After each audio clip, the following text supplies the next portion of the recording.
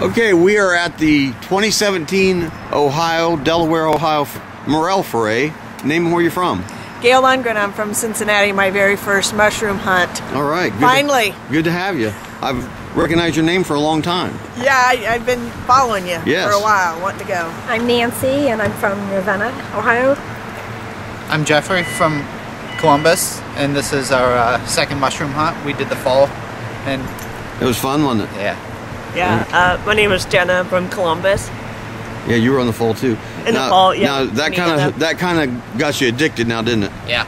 You're hooked for life. Yeah. I'm sorry. Hi, we're I warned you. Linda and Michelle from the Quad Cities, Iowa, Illinois area. This is our first foray, but we've been hunting mushrooms for years. We're excited. All right. Hey, how you doing? Troy Eden, Jennifer Eden from Washington, D.C.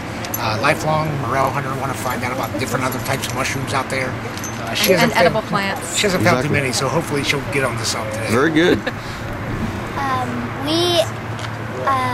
This is our first mushroom foray. Okay. My name is Patty Robertson, and we're from Morrisville, West Virginia. West Virginia, all right. Yeah, you know Lavina's from West Virginia, so that's her home state. We got Mama and Papa and little Gabby Robertson. All right, and you all are newbies. You never found any before? We've tried, but we haven't found it. Okay, so we got four. We're new. We got 4 virgins right here, Morel virgins to find.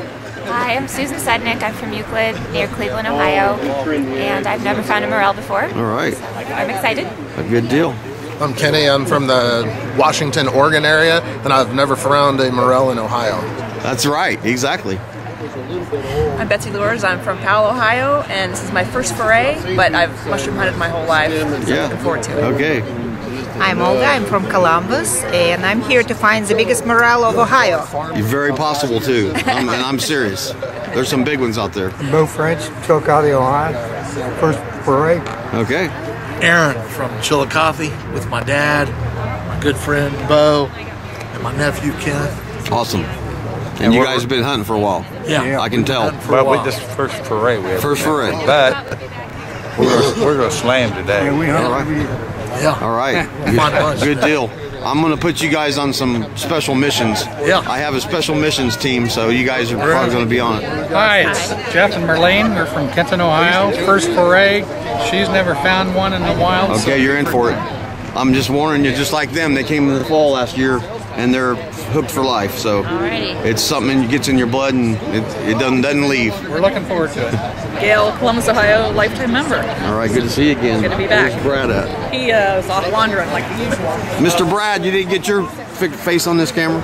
Well, good morning. Brad Smith from Columbus, Ohio, lifetime member. Good to see you again. Thank you. Hey. All right, name where you're from. My name is Mike George. I'm from Mount Sterling, Ohio, and a lifetime foray member. All right, good to see you again. Good to see you. This ash tree right here.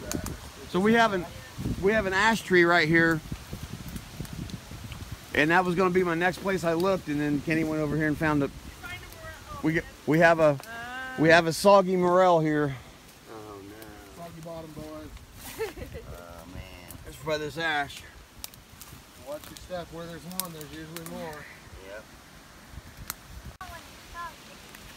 What did you find? Pheasant backs. Pheasant backs. Wow. Yeah, you did find some, didn't you? I had no idea that's what those were. Good job. Probably not very big enough to eat. Or little enough to eat, I guess. Is this one little enough to eat?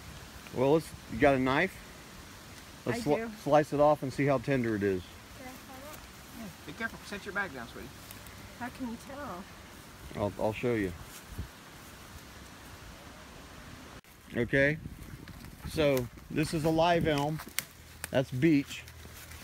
This is a live elm. You got a big black cherry back there, which is sometimes favorable. And then you have an elm there. You look up in the top, and there's no buds coming out. That means dead. It just died.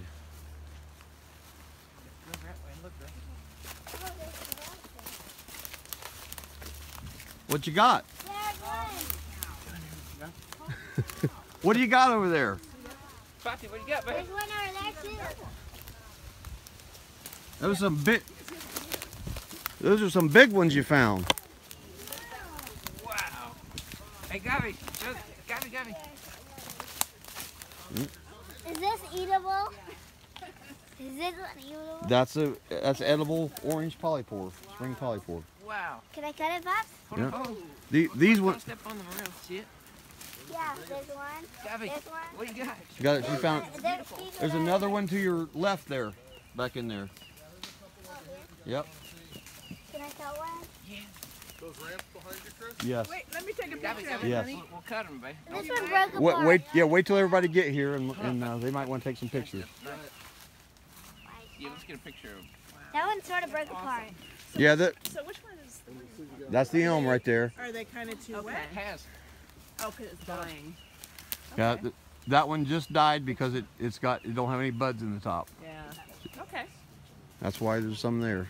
Now this one, it probably just died last fall. It'll probably have more morels under it next year too. Don't touch it, though. So what is that, like 4 or 5 tops? Point at it. Pardon? That Move your one bag. This one here? is more than a double. Yeah, there's 2 or 3 there. I told you what we found. What we find is going to be big ones. Go ahead there and get a, I'll get a picture of you too, bud. Has. One picture.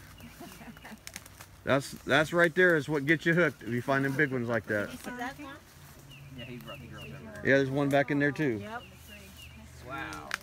Now the bigger the elm tree, the further out they go. You know, a lot of people just look right around 5 feet around. Sometimes you get spread out. Like they like to hide in thick stuff down in there too. So we got to cover it thoroughly.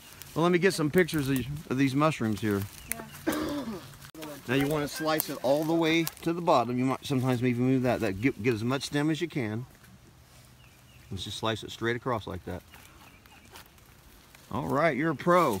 We'll put this in. Now let's hold it up. Let me get a picture of you. Like he did. Yes, the ground is wet.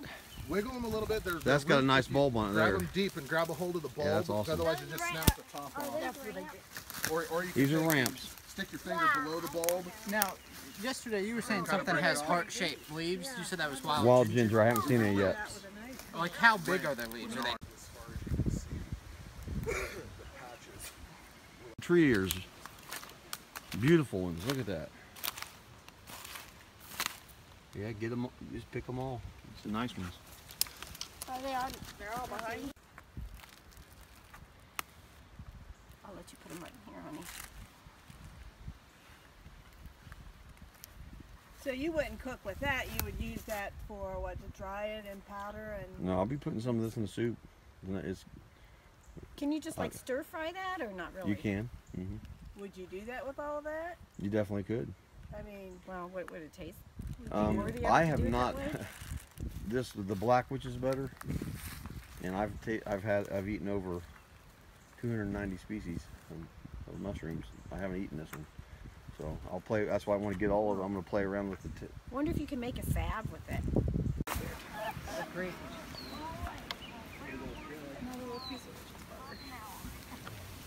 We've got the load of tree here, didn't you? Well, there's a few others in there, but I can't get to them until I dump them.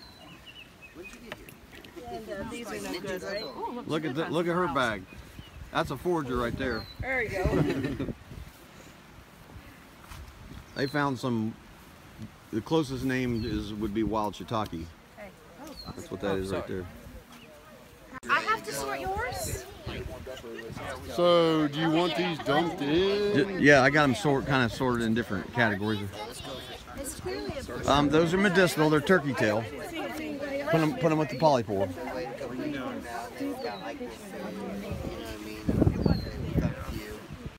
Well, after you get done emptying your bags, Lavina's got a gourmet picnic lunch over there.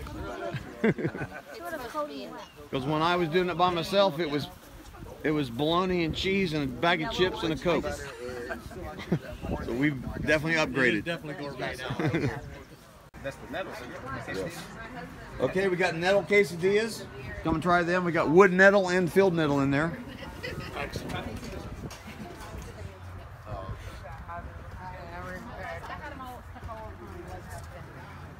Chris, can you cook the cleavers like you cook? How'd you like the poke and the nettle quesadillas and all that kind of stuff? Dandelion blossoms? Trying some new stuff, huh? How'd you like the dandelion blossoms and poke and all? They were good. Poke's your favorite? Very good. Yep. What have Delicious. What have you liked best so far? I think I like the quesadillas. Quesadillas? Yeah, Nettles, huh? absolutely. What do you like best so far? Everything. Everything? I like the poke best. I like the poke. How full do you want these? Does it matter? Soup. Moderate. About that one. I think just about that one. There should be plenty. Okay. Yeah. This is like You get done eating the soup, Lavina's got the bruschetta ready, the mushroom bruschetta over there. All right, grand finale. Mushroom Alfredo, steak, chicken, broths is on the way, and a hodgepodge of fried mushrooms. They're good. You're trying to read lips. That doesn't work. Yeah, growing up, like, yeah, my teachers always said that.